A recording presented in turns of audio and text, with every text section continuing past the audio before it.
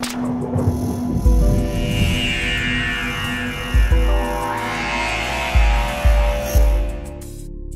everybody, it's Carlos here from PremierReviewer, and I have a special guest today. It's a friend of mine. I got a chance to meet him maybe about a year and a half, 2 years ago now. He came down to Florida. I did something I never usually do, which is actually do meetups. I got out of my comfort zone and I got a chance to meet him in person. So I am speaking to Mr. Matt Moniz. Did I say that correctly? No, you did not, but that's okay. Oh man. Everyone always butchers the last name. It's actually Moniz, but I tell everybody it's Moniz just because like it's a lot easier to say. But it really doesn't matter. It doesn't bother me. But thank you so much, Carlos, for having me on. It has been a couple of years, and I'm glad you did come to the meetup because I got to get to know you a little bit better. And another individual named Thor. Yeah. Actually, I haven't spoken to that guy a long time. Hope he's doing okay. I see him all the time. He comes and gets his haircut. Oh, he gets your haircut from you? Yeah, he comes by. So. Oh, dude, see, there you go. See, if I didn't meet up with you guys, he would not be getting your haircut from you. There you go. Okay. you linked us up, man. No, it was good. It was good hanging out with both of you, and then me and Thor, became friends. He comes to the barbershop from time to time, get a chance to hang out and talk, and it's good. It's good stuff. Oh, dude, that's awesome. I'm glad to hear that. So listen, we're gonna get right into it, man, and let's just start with your beginnings. Like, what got you into making videos on YouTube? Yeah, so I mean, like, I kind of fell into it. So I've always been into tech since I was a little kid, and I always thought I wanted to do something in like computer networking. So I went to school for tech. I built computers when I was small, and then one day I was just like, you know what? I'm working 9 to 5. I'm doing, desktop support. And I have a lot of time on my hands. Why not start a blog?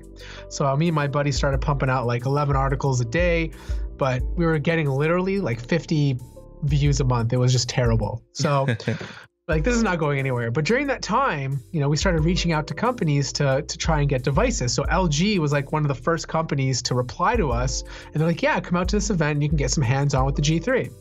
So I went there, got some hands-on. They sent me the G3 to review. I had it for 2 weeks, and it was my first time I actually made a video. And the video was terrible. It was like an awful video. I don't recommend anybody watching. I don't even think I have it on YouTube anymore.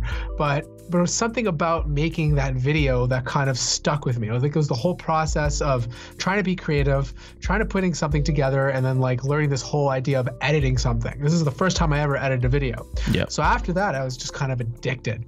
So basically, the blog didn't work out. I didn't want to do it anymore. My buddy was like, this is not going anywhere. So I'm like, you know what? I'm just going to do YouTube and see where this goes. So I just kind of fell into that way. I was just working an old job, trying new things. And then one thing basically leads to another. And then all of a sudden you're doing something that you would never picture yourself doing. And you're full-time right now? I'm full-time. I've been full-time for about 2 years. Wow. Yeah, 2 years. It's been crazy, and I admit I had some opportunities to invest more time into it. So for example, when my wife got pregnant with our second child, because she's a real estate agent, she doesn't have maternity leave here in Canada. And for those of you unfamiliar with Canada, we have like maternity leave for like 8 or 9 months, where I think in the States it's only like 3 months or like 10 seconds. If that, right? Yeah, if that, exactly. So mandatory, you're allowed 9 months here in Canada. So because she's working for herself as an entrepreneur, as a real estate agent, you're not allowed to take off maternity leave. I mean, you can take it off if you want, but your business will suffer. So I was like, you know what? She's going to stay home anyways. I might as well use her maternity leave. So I decided to use that 9 months to jumpstart my YouTube career. And then basically from there, it started growing. It wasn't growing fast at the time, but I saw an upward movement, which was more than enough for me to stick to it. And then, of course, here we are almost, 2014. So almost 4 years. It'll be 4 years this month that I've been doing YouTube. Wow. That's... things lined up, man. That's not an opportunity most people get. So you definitely made the most of it, because I think when I originally met you, you were in like maybe 46,000. What's your channel number right now? I'm at 280,000 right now. But like Yeah, I think I was very small. Like I don't even whatever. It was I don't whatever 30, 40,000. It wasn't that big. But at the time I was like, wow, this is amazing. 40,000 subscribers. But realistically today, like subscribers mean nothing. It's all about like what you feed the YouTube algorithm in order to get eyeballs on your videos now instead of just getting more subscribers. But yeah, it's just been like this crazy experience in being a world that most normal people would never think about. Like no, like most people visit YouTube to search for a review or they'll search for I don't know something to fix in their house, but they don't understand that there's like this crazy world behind it of like these creators who are doing this day in day out making money or just doing it for their own passion, and there's like this massive community behind it. Like it's just like a bizarro world. And like when people ask me like, "Oh, that's your job?" and then they automatically think like, "How do you survive? Where does your money come from?" They just get confused. They're like, "Okay, this guy's like a bum." It's not as bad as it used to be, though. I think now, I mean, especially with this next generation, it seems like a lot more of them know about it and definitely want to make it a passion, especially with the like vlogging community. Oh yeah, for sure. I mean, like, yeah, the new generation, they understand because like they're growing up with this, but like, even people my age, I'm what, 37, like a lot of them still don't understand. Parents forget about it. This is like alien to them. But yeah, like my kids, for example, are growing up with YouTube stars as some of their celebrities, which is kind of scary at the same time. But I mean, that's the fact. That's the fact, right? There's a lot of documentaries surrounding like Instagrammers and stuff like that about like kids just getting really attached to some of them, and they become their celebrities. But it's definitely a different time. There'll always be like mainstream celebrities, but now there's like a new type of social media celebrity, which is obviously different, but the same sort of concept. Yeah, and because of that, now advertisers are starting to wake up to the influence that social media has, indirect, especially when it comes to YouTube. Like kids or people are looking for a specific product. You're not just marketing to a bunch of people you don't know if they're gonna care or not. It's like it's a lot more companies are waking up, which it's good. It's good for both the company and for the creator. Yeah, I mean, like if you take like every company I talk to, especially like I talked to a bunch of like telecommunication companies here in Canada, they've all slashed their traditional broadcast budgets just because like you said, it's a general audience. You don't know who you're hitting. You don't know if they're just getting up and walking away from the commercial. Like you don't know if your ad is being consumed. Whereas, you can go on YouTube and let's say you look up Unbox Therapy, for example. Okay, he does tech. He unboxes them. He doesn't really go into a full review, but he kind of does an overview. It's a great way to target a specific niche, specific demographic to bring awareness to our product, right? And I think, like you said, that's a lot more valuable than just basically yelling from a rooftop and hoping, 4 or 5 or 2,000 people see your ad, right? Yep. So, but then it also spawns another problem too, is like, a lot of people are on YouTube. They are doing these paid reviews. What about morals? What about, your integrity? Yes. Which is a whole nother topic, right? Which we should get into in a little while. But yeah, I definitely agree. Yeah. I've noticed that the community as a whole has lost a lot of what it used to have as far as credibility, because now it seems like you have to put out a video that says, review on it, and you only had a product for maybe a few hours at most. It's like that's not a review. That's your initial impression. But in order to play the game, it's like I still can't get to that point where I'm just like, screw it, I'm just gonna put review on the title if I only use the device for not even a few days, not even a few hours. Like it takes me a few weeks before I actually understand what the product is, and then I consider it, okay, this is a review. And not every product needs to be that way, but a phone, a lot can happen in a week, so it's one of those things that I don't know. I'm not a fan of the direction it's going, but who am I? No, for sure. No, you know what, Carlos, I 100% agree with you. I mean, like even even publicists and like, journalists that have more of like, I don't know, I'd say more of a reputation, even they're putting out reviews in like 3 days. Like The Verge will get a product and then we'll have the review done in 3 to 4 days. And yeah, you're right. Like, you have to kind of look at both sides. You have to look at it on the fact that if you don't put out the review in those 3 to 4 days, you're going to lose exposure because the competition's going to do it.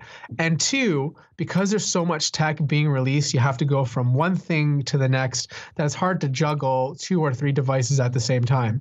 So what I've kind of started doing, instead of just doing like a review in 3 to 4 days, is I'll just basically, I won't even write review in the title. It'll just basically be my thoughts. Like, for example, I released a video today called the OnePlus 6T, the best phone for the money. I didn't even write review in the title because instead of focusing on like every single aspect of the phone, I can just talk about my experience with it so far and not get caught up in the whole review cycle. Also, I don't think I'm the best smartphone reviewer out there. So therefore I shouldn't invest all my time doing professional reviews. I think if you want like a long-winded review, there's much better people that do it than me. So I'd rather find something about the device that I like and don't like and talk about those specific experiences rather than going through an 8 or 10 minute video and going through every single feature. Because if I do it, it's just not going to be as interesting as other reviewers, right? Yeah. So that's just my new approach to the way I do things. And but I agree. It's smart, and it's smart, and I appreciate that because, and you can see that in the videos. You know what I mean? When someone says puts a title and it says review, and all they're doing is reading specs, that's not a review. A review, to at least in my opinion, review is like how your user experience went. You know, maybe you found features that no one else is talking about, things like that. That's a review. Reading specs out is just like anyone can do that. I mean, any Joe and Blow gets a device and there's always a quick start. Like, I think there has to be more integrity in that area. Oh, the worst is when I like see a new device being released and the person doesn't even have the phone yet and they're already doing a versus video between 2 phones and they've never used the product. And it's basically just like they've copy and pasted 2 spec sheets beside each other and are going over the specs. Like, I can't watch that. I just go crazy. I just can't do it. So you spoke about the algorithm. Like, what do you know or have found with the algorithm that helps you when you're producing these videos?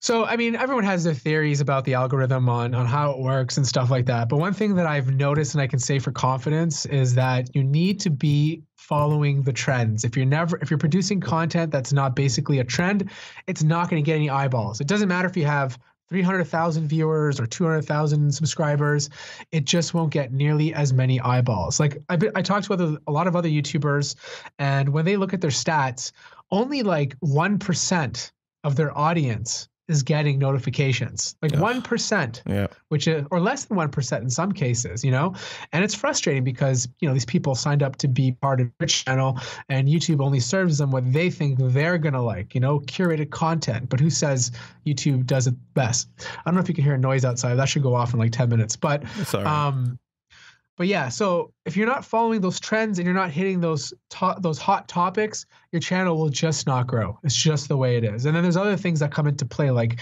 did your video get enough audience retention in the first hour? If it did, then, it's going to boost your video to other people. If it didn't, then it's probably just going to die over 24 hours. Other things too are like, did people find the thumbnail attractive? So it takes all these little variables, puts them together, and then decides whether or not your video is worthy to the universe. So that's why I always tell people, like, I hate to say it, if you're going to start a YouTube channel, you need to find a way to be not clickbaity, but at least hit the important trends, or you're going to find it very hard to grow. Yeah, and I definitely experienced that. Like, I not being a full-time YouTuber and not being able to get my hands on the latest and greatest. Yeah, when I put out a videos about something, I don't want to say generic, but it's definitely not, the newest phone or the newest TV or something like that. Only if I get it for myself do I get the opportunity to review in that aspect.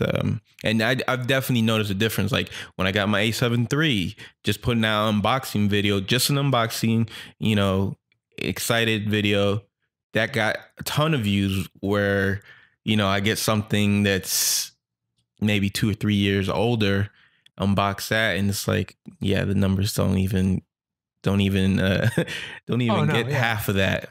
So yeah, totally. it's definitely a game I still haven't figured out. That's for sure.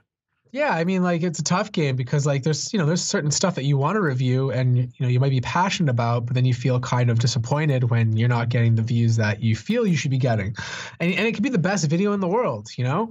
Now obviously, other factors come into play too. Like if the topic is old, but yet you're still getting high audience retention, then YouTube might push the video up to be more trendy, like in terms of like more eyeballs seeing it. But it's really tough there, especially with people's attention spans shrinking, and this is like getting worse every single year. It's brutal. So like you have to keep your videos short, sweet, and concise. And if you do a long video, which is fine, you have to make sure that at least, I don't know, the first portion of it is so addictive so that they like hit that 50% mark, because you are watching a bigger video. It still counts for more watch time than, let's say, a smaller video that, let's say, is 2 or 3 minutes long. But, obviously you have to like make sure it's just that much better to retain that attention. So it's tough. It's tough for a lot of people, and people feel the frustration, especially other YouTubers who have 400,000 or 500,000 subscribers. Some of them, are noticing their views drop because, they're just not getting that attention they used to. So I think the point is you always have to be adjusting your style. Yeah. You have to make sure you're sticking to your personality and, just let it come out. Because if you don't, then people are going to see right through that. And then you're just going to be basically the same person as everybody else. That is very, very true. Because I definitely noticed, it's just from watching other people, like you gravitate to someone whose personality is genuine and you could tell they're not throwing on a big show. And then when you see someone who's, nah, this is not who they really are, it's like a quick turn off. Like, nah, I don't want to watch this person. Oh, for sure. Like, for example, I'll use myself as an example. Like when I started off, I was like very serious. I was like, when I started off, I was so serious. I was like, I have to be professional. I have to keep an objective face. I have to look like stone cold, So I'd have these reviews and they'd just be straightforward. And then sometimes I'd add some sort of comedic element in like a separate video, but it just didn't feel like me, right? And then, it took a couple of years to realize that like it's okay to be you, like there's an audience for you. Yeah. So, now I'm throwing jokes in my videos. Now I'm acting like an immature retard because I'm immature inside. So and there's a whole audience for that. There's a whole audience that likes that sort of humor, but also I'm still able to give the information at the same time. So I think, like I said, yeah, you're right. You need to find your personality. So what is your favorite tech to review actually? Oh man. So smartphones are the easiest for me just because I'm so used to them. They're not my favorite though anymore because there's just literally a new smartphone coming out every single week. Yeah. I still think it's laptops. There's just something about laptops that I just love reviewing. And I think it's because I'm on a laptop more than I'm on a smartphone. So you have that like connection to it. So I'd probably say laptops. Definitely laptops. What's the best laptop you reviewed this year? Oh man, that's a tough question. It depends what category. Like for gaming laptops. Yeah, productivity, I would say. So productivity. Okay, so for productivity, for me, it's a toss. Okay, so I predominantly use Windows laptops, so I can't really speak for MacBooks. But for a Windows productivity laptop, for someone who's like a creator, content creator, for me, it's either the Razer Blade 15 or the Lenovo X1 Extreme. Those are like my two go-to laptops for whenever I'm traveling and want to do content creation. And the Razer, that's the 6-core? Yeah, they're both 6. So both of those products I mentioned are 6-core. They're 8750H processors. They both one has a GTX 1060 and the other one has a 1050 Ti Max Q. But they're both powerful enough that you can edit 4K video no problem. The Lenovo one is a little bit lighter, so it's easier to travel with. But they're both fairly light in general. So like if you're someone who travels a lot but needs that power, both of those laptops will definitely have you covered basically. What's your daily driver right now as far as phone? Oh, okay. So right now I'm using the Pixel 3 XL because I'm working on my little review, and I'm using the Mate 20 Pro. But whenever I'm not using those phones, so those are like my daily drivers for the next 2 weeks. But whenever I'm not using those phones, I use an iPhone XS and sometimes the OnePlus 6T. What is it about the iOS experience that you like the most? So it's not. So I'll be honest with you. Like I like the Android operating system better. Like I Okay. like the way they do deal with notifications. I just like the slight little customization things that I can do to it, even though it's not like a big deal. I just like this. I find it actually more simplistic than iOS. But the reason why I stick to iOS over Android a lot of the time is because of the app experience. Yeah. There's still a lot of apps that just run better on iOS. Instagram stories look better for those that use Snapchat. Even Snapchat or Snaps look better. There's like even little applications that I use, like a light meter, which I can't get on Android. It's called Light Spectrum Pro, which basically measures the white balance. Yeah. There's no app for it on Android. So like it's like a quick and dirty fix if I'm shooting something and I need to quickly measure Kelvin, Yeah. So like, and there's also like little things too. Like I actually really enjoy using the Apple Watch. Like there's no other smartwatch out there that can come even close to it. So it's those little things. I know for most people it's like iMessage. That's what keeps them locked in. Yeah. For me, it's all the other. For me, it's more so the app experience. I would How say about yourself? I'm in the same exact situation. Like coming from being an Android user, I would say the majority of my life, even though I had Apple products, like I had the iPad, I was using a Mac Mini at one point. I even have the MacBook Pro. So I always used the computers, but I always preferred the Android side of thing until the whole Note 8 explosion battery stuff happened. Yeah. I was forced because I'm more of a 2-year upgrade kind of guy. I'm not really into except for this year's. I guess next year will be the first while I upgrade because I did the whole iPhone plan, but that's besides the point. So when that happened with the Note, because that was like my favorite phone of all time. I had the Note 4. It was like Note 5, I think was the one that started blowing up on people. Note 7. Okay, the Note 7, yeah. Yeah. So I was due for the upgrade. I was going to go there, and then all that stuff started happening. So I was like, I'm going to take this opportunity and try the Apple ecosystem as far as the phone and stuff. So I was like, all right, started using it.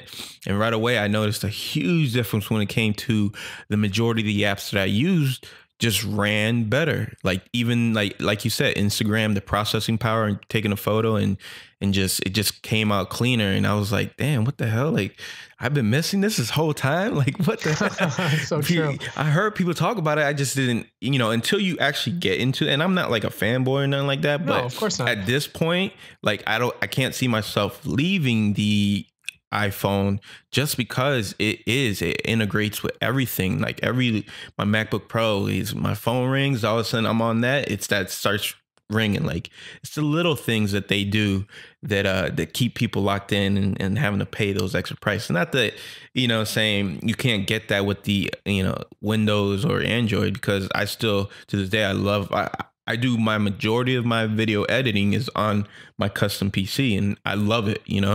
I play games here and there, but for the most part, just being able to use Photoshop and all that stuff and just be on the go with my MacBook Pro, I prefer that.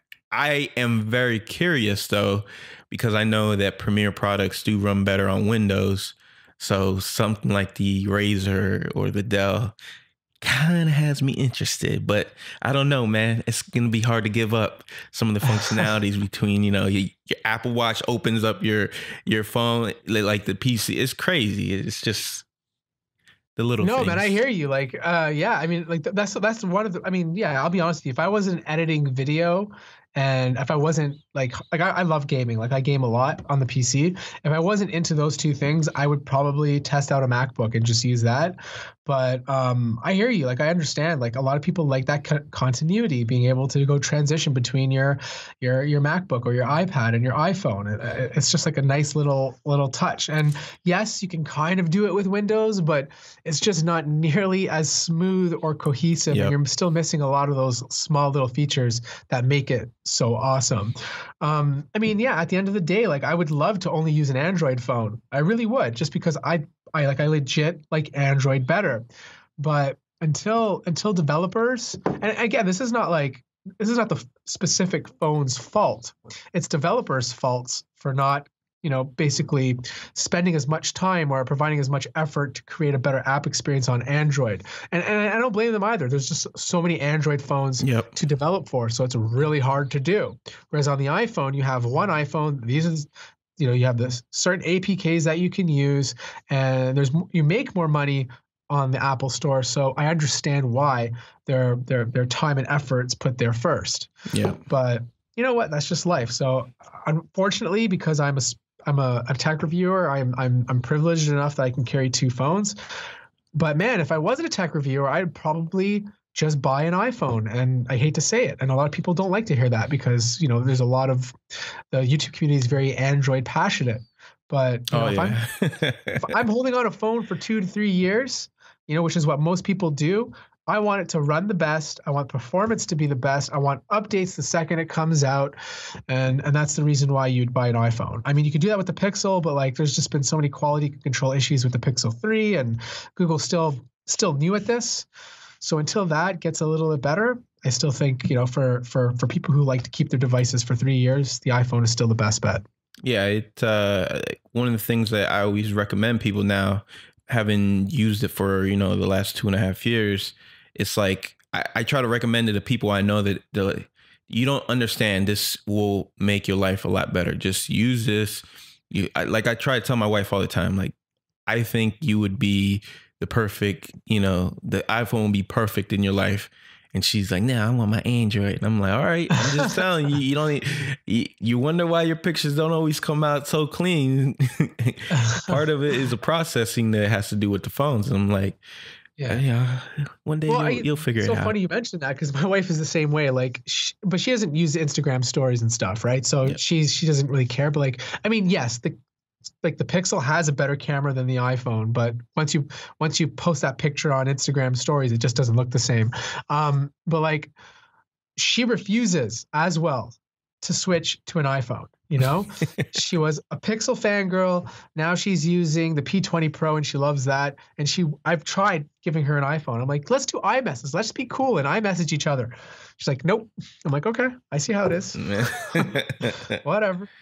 It's true. It's true. It's true. So what do you see your channel like doing in the next year or two? Like, what do what is the goals that you might have set? Or do you even set goals, or you just keep making videos and see what happens?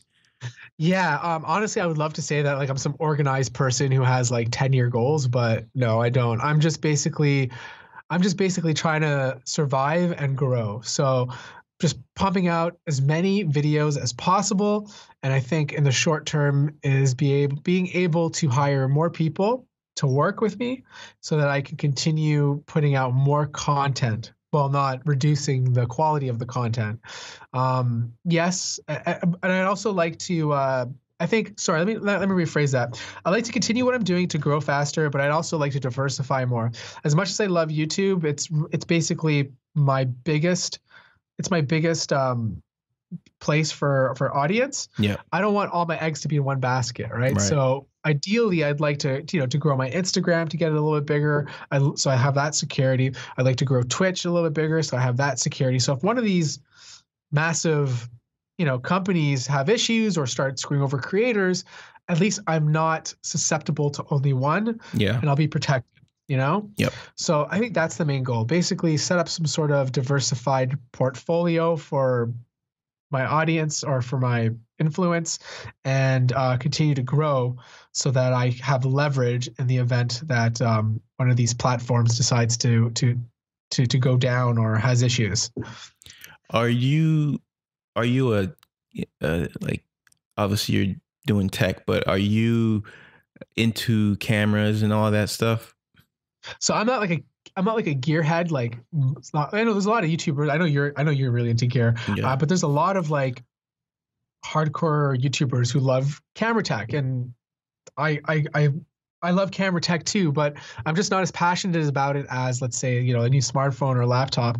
And that's because I look more at cameras just as a tool to get the video done. Sure. And I think that's just because I don't like go out and shoot photography with it all the time and like get the urge to make like these little videos for the fun of it.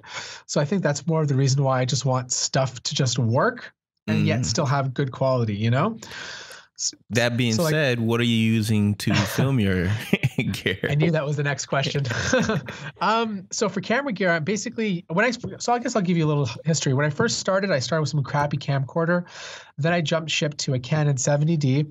Then from there, I went to Panasonic. I used the G7 for like a year. Now I use 3 cameras. I basically have a Sony A7S that like never moves, and it's being connected to a monitor so I can get 4K. So that's like my A-roll cam. And then my second cam, which is my top-down cam, I have a Sony A6500. Okay. And then the third camera, which is actually not my camera, I don't know if do you know who Ash Taylor is? Big fan of Ash. So Ash basically lives in Canada now. He actually lives 5 minutes down the street from me. Oh, wow. He comes in every once in a while and helps me out. So he lets me borrow his A7S too. So I use that as my B-roll camera. And the goal eventually is to buy an A7S III whenever Sony decides to announce that. So I don't care about going red. I don't care about buying the most expensive Canon camera. I kind of like the Sony cameras just because I'm so used to it. I mean, they shoot great 4K video. And for what I do, it's way more than enough. Yeah. How about yourself? You're using Sony too, I believe. Oh yeah. I have the A6300.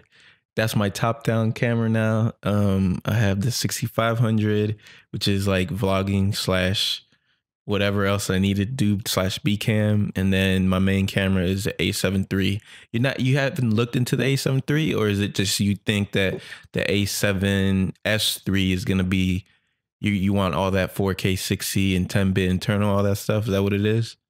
I have zero. I think the A7 III is would be more than good enough for me. Like I think it's probably perfect, but I don't know. I'm not in a rush to buy a camera, right? I gotcha. I figure I'd wait for the A7S III to come out, see if there's anything that, I think I could use to improve my production or my workflow.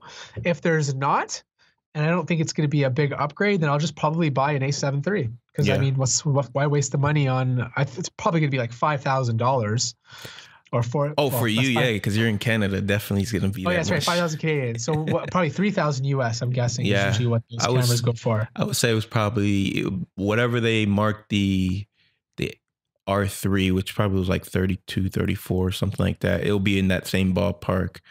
But yeah, I get it. I understand. The thing with that one is I don't know if they're going to be coming out with that until maybe we may hear something in the beginning of the new year, but I just don't see it. I just don't see it. I think that the way that the A7 III has done so well, I mean, it's hard to even get. I think it's still like back order in most places. They're just going to milk it until they, because Canon and Nikon didn't put enough pressure on them. The only camera that actually put pressure on them was I want to say the Fuji X-T3, and that's a super 35 sensor. So I don't think they're really like, if they rush a new camera, it'll probably be the successor to the 6500, just to compete with that. That's right. One. You're correct. The 6700, whatever they call it, right? 67 or 7000. Nobody knows, but everybody's kind of like suggesting something like that. But more or less, I think that's what it is, because they're saying that it might be like a miniature A9. So it's going to be pretty crazy. Yeah, man. Sony's really, really, really doing such a good job for that price range. Like no one's even close to them. Like I went hands-on with the Nikon Z7. Yeah. And it's a pretty good camera. I mean, like, if you're a Nikon fan and you wanted a mirrorless camera that shoots pretty good video, it's worth it. But, for anyone else that does video, I think you're still better off buying a Sony or a Canon or, one of those, Yeah. But, no, it's interesting. It's very interesting. I just don't want to, sometimes I get too much into it and I'm like, wait, I got to back off for a second because I'm letting myself get into it. And, they're expensive. It's not like, a little tech product you buy and that's it. Like these products are, how much is the A7 III? $2,000 or $2,200? $2,000 for us, probably $22 for you guys. And you also have to think about the glass and stuff. What kind of glass are you using for your cameras? So my main B-roll glass is the G series, 24-70. So GM series, the 2.8 high-end Sony's, the GM series. Yeah. is 24 to 70.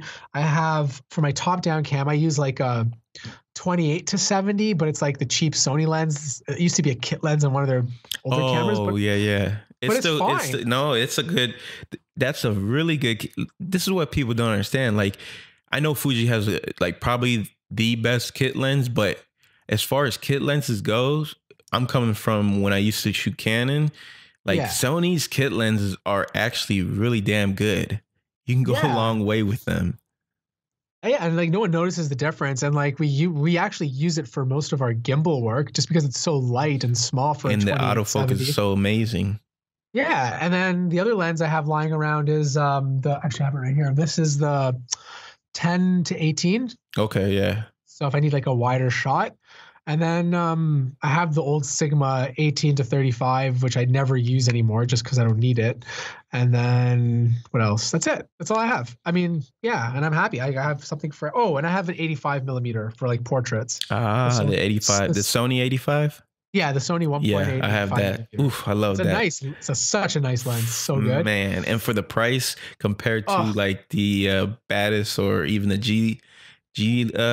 G Master one, oh my god, I was like, wow, I got this. I started seeing reviews on it. I was like, I'm gonna have to get this, and I got it. And man, that's one of the lenses I just don't regret ever getting. Man, it's just a beautiful lens. So nice. I love. I'm thinking about picking up a couple more primes, but like honestly, it's expensive. So I mean, I'm not in a rush. But like, you notice when you use the 85 millimeter, it just looks so much more clean than even the GM series 24 to 70 when you're shooting something. Like it's just awesome. But yeah, I'm trying not to get too caught up in the lens situation. The only other lens that I think I need to buy is probably a macro lens at some point. Yeah. But besides that, like. That's my gear. You know, that's what I use on a pretty much a daily basis to shoot my videos. Do you have a schedule that you go by, or is it again just whenever you have your video ideas and you just start pumping them out? So yeah, like I try to shoot a video. I try to shoot A-roll every day.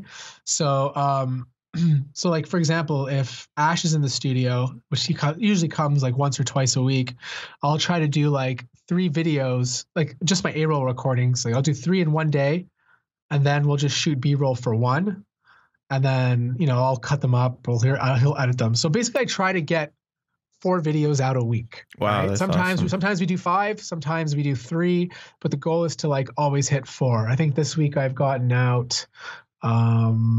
Tuesday. I've gotten 2 out this week. I have another one coming out tomorrow. And then the iPad, then I have a live stream every Friday. So that gives me some buffer time because on Friday I don't have to worry about releasing a video. I just do my live stream and that's it. Right? Is that that live stream, you do it on Twitch, right? No, I do that on. So I have 2 live streams. Okay. The one on YouTube, which I do every Friday at 4 p.m. Eastern time, and then I have one on Twitch, which I've been like very lazy, haven't been consistent at all. Where I used to like basically test out the laptops that I unbox on the live stream on Twitch to show gaming performance, but I stopped doing that just because the setup I have right now at home doesn't work too well with hooking up laptops and streaming it. Yeah. So I'm gonna rejig that. But what I do now is just basically game, and my audience comes on and they'll talk to me, and we'll just like shoot the shit and basically have a conversation. Yeah, I want to do that, but man, my channel goes in so many different directions. I think that's what hurts me because I just do like what I want to do. I don't have a particular format for. All right, this is what we're gonna do. Plus, I just don't have time to be able to just pump videos out. I wish I could, but at this time in my life, just with my work schedule and just being a husband and a father to my 2 kids, it's like when I find these little nuggets in the day, that's when I try to just squeeze out a video here and there. And then, then life just happens and you get lazy and it's like, oh man, let me just enjoy watching some Netflix or something today. Listen, man, if I was working 9 to 5 or if I had a job, I would not be putting out the amount of videos that I'm doing right now. I'd be doing like one video a week, and it'd be a struggle because as you know, it doesn't take 5 minutes to create a 5 minute video. It sometimes takes 2 days. It sometimes takes a whole day. Oh Like yeah. depending on the type of content you're putting out. So yeah, no, I get it. I get why people have issues being consistent or are putting out videos all the time. I just think like it's anything else. Like you sometimes just have to, I don't know. It just all depends like how badly you want it, Yeah. how much you care. Is it something you can see yourself doing forever, or is this more of a passion? If it's just a passion, then you should only put out videos whenever you want to. Because then if you start putting it out every single day or twice a week or 3 times a week, then it starts to feel like A job.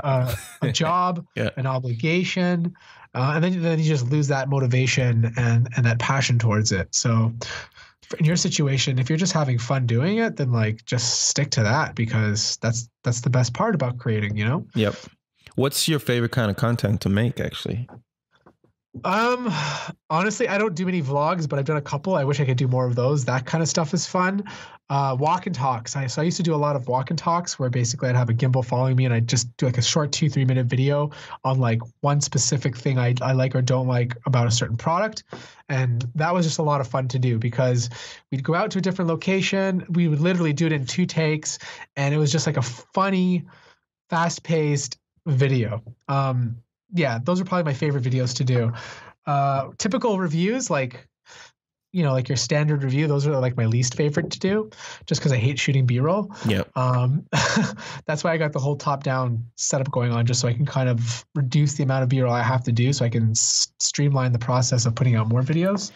But yeah, basically, I just like having a conversation. So as much as I can keep it towards that, those are the videos I like making the most. So what is the top-down setup look like? So basically I have, your typical, I use a cork table. So I just like the way the brown looks as like an accent color compared to like your most typical tables. Yeah. We have, basically like, what are they called? Not like like the photography stands, like that hold those like sheets of different colors. So we have one you're of those. talking about, the, no, I know what you mean. Yeah. Yeah. So basically that goes over the table so I can hang a camera.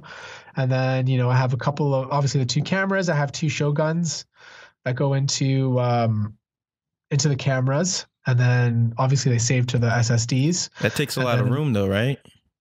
Yeah. This desk is huge. Like it's a pretty big space, but not a pretty big space. I say the room's about, I don't know, 120 square feet. So the room is just dedicated to that. There's nothing else in here but blankets and sound panels to reduce the amount of echo. Yep. But it's just basically a table, the camera, a camera and tripod that never moves, a light that never moves, a microphone that never moves. Like nothing moves in here. And I even have tape, or Ash put all this tape on the floor so that like I know exactly where everything goes in case one day someone knocks it over or moves it by accident. That's efficient though. That's a good little system to have. Yeah, because like I mean, like if you're doing this full time or if you're trying to pump out 2-3 videos a week, like you don't want to waste time resetting up the camera and making sure the lighting's okay and making sure you're in the correct position, because that just introduces more opportunities for human error, right? Yep. I've done videos where like the microphone is off and it's like, shit, maybe I should, and you waste all that time. So if I have like 2 buttons to push and I just go, then it just takes that worry out of the way. And there's obviously less error for any situations that come up. I started doing more top-down stuff. I was like trying to go the cheapest route possible. I didn't want to do kind of how you have that, like, it's almost like the green screen thing, Yeah. right? Yeah. And I was like, I just don't have the room for that. So I kept like trying to be creative, and I was using like mic stands and then hooking up my camera there. And then it was just like a pain in it was a pain in the ass, really. And then one day I was online. I was just on one of those Amazon, like, let's see what I can get, and I came across like what I think is the perfect top-down use, which is the grooming a dog grooming stand, which Okay. clamps on each side of your table, and you can adjust it up and down, and the material is like really, it's not cheap, and it's perfect, and it's only like 55, $60. And I had it, and it was just like sitting, and you know how you start stacking boxes up, you forget that you have it. So I had it for Yeah. like 2 or 3 weeks, and then this guy on YouTube happened to like make the video, and I was like, that's the damn thing I got. I still haven't used it. So I put it Oh my together, God. and dude, I'll send you a link, and it might like change your like the way you do it, because it's so much more compact. It's meant for dog grooming, but it has holes on top, and you can extend the bar. It's just an amazing little top down thing. I probably should make a video just like a behind the scenes how I use it, and it's just for $55, dude. This thing is amazing. It has quarter 20. It's just like it's almost like it was meant for us. But yet these I'm looking at it right groomers are now on using it. Amazon. I'm looking it up right now. I'm looking at a picture of a dog on. That's actually like a really smart idea. Dude, and the build quality, like when I originally saw it, I thought it was gonna be like like very flimsy material, but no, it's almost like a soft steel. So there's some I don't want to say it's heft to it, but it definitely feels very sturdy, and it just clamps onto each side. And if you like, I would say if you needed to extend it, you could probably like go to Home Depot or something and just buy an extra longer tube if you have a longer desk. Like the desk I have is not very big. It's like one of those regular size ones from IKEA, and it just man, it's awesome. I love it. I'm hyping myself up. I'm about to do a video. Dude, make a video out of it. It's like that is like that could be such a great video, and it's a smart idea, because when it's so much money for getting like the real ones. Oh yeah. And this one does more, and because I forgot who did a video, because I've been part of doing good videos and having, it's like what you did is having everything set for you. All you have to do is press play, turn your lights on, and go. And I came across, like, I realized like a lot of stuff I stopped myself from making videos because it's a process. Sometimes like, you got to set up. I want a top down angle. So now I have to get all awkward and put my hands over here because I'm putting my monopod in front of me. And it just feels so, and then when I came across this thing after seeing like hundreds of reviews of different little DIY stuff, which some of them cost, oh my God, like 100, 200, some thousands of dollars. And it's like, man, I don't got that. And when I came across this one, it was like a breakthrough happened. Like, this was meant for us. This is what I need. No, man, whatever works. And like, to be honest, the fact that someone thought of this is fantastic. Like, yeah, I'm looking at here in Canada, like, for example, it's like there's one for like $50 as well, or $80, depending on the quality you want. And that would like work perfectly for a small desk, you know? I mean, you could also buy like a C stand as well and have that go over your desk, but that costs like $200 for the, I don't know, maybe $150 in the US for the C stand if you want a good one. And then, the clamp and everything, you're looking at about $200. Here, they just get a dog stand, throw it on top. Yep. It's gold. That's gold, man. And that's the thing why I stopped myself from getting a C clamp, is because that still takes a lot of room. Like the legs fold out and it's like just extra. Yeah. So yeah, C stamps work great if you want to put the $150 down. You have a little bit of room to move, but it just stays on the desk. You don't have to touch it. And when you're ready to shoot, you're ready to shoot. It's just like, oh man. Anyone, I'm gonna leave a link down in the description for anyone who's interested. Yeah, you should. And the dog, and the dog that goes with it. Yeah, it's super easy to set up. It's cool. But man, I feel like we've been chatting it up. I don't want to take too much more of your time.